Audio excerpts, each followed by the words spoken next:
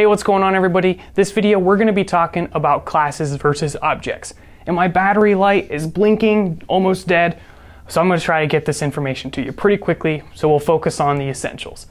Monday.com is your visual project management solution. This is the tool that allows you to see where every task or project stands with a single glance. With a fully customizable interface, you can create the exact workflow that you need for you and your team to get stuff done.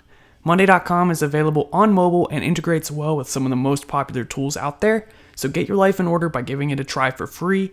Link in the description. So what is a class? Consider a class a blueprint. I like to think of it as a cookie cutter.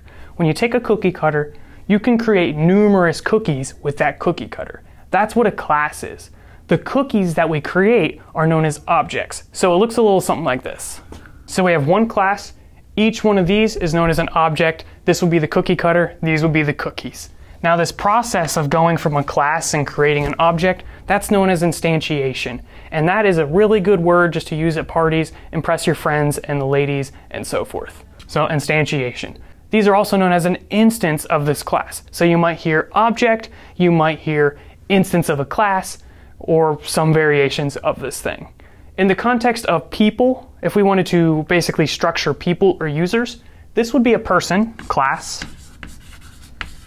which is very general. A person, that's not a specific individual. These are the individuals. So we might have Caleb, we might have Sally, and we might have Janelle. These are individuals. You know, people have things in common. They usually have a name, they can walk, they can talk, etc. So we can generalize what a person is in this class, and we can define the specifics for the individual over here in the object. So hopefully that's a good introduction to what the difference between a class and an object is. In the next video, we're going to be talking about a very essential thing for classes, and that is fields. So check it out and be sure to subscribe.